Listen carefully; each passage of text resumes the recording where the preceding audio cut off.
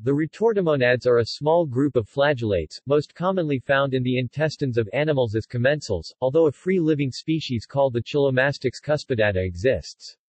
They are grouped under the taxon, Archezoa.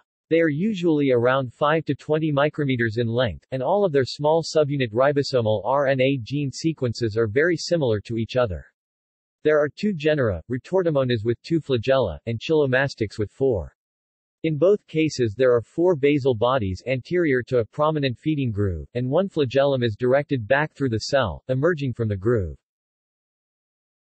The retortamonads lack mitochondria, Golgi apparatus, dictyosomes, and peroxisomes.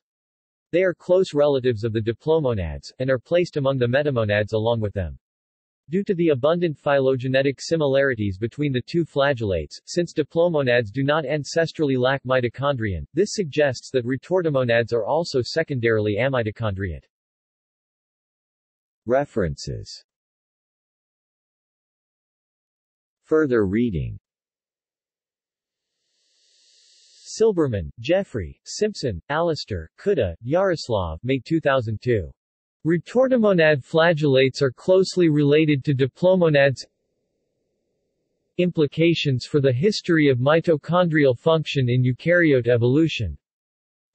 Molecular Biology and Evolution. 19.5, 777-786.